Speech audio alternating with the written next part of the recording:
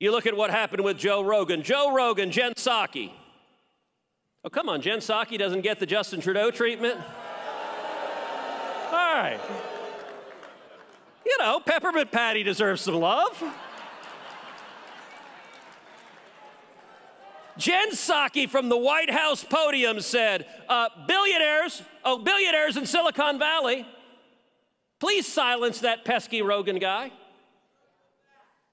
There's a pattern of government asking big tech to silence dissent. Another question for you, and this has been happening while you've been up at the podium. Okay. So I'm not trying to ambush you, but I wanted to give you a chance to respond.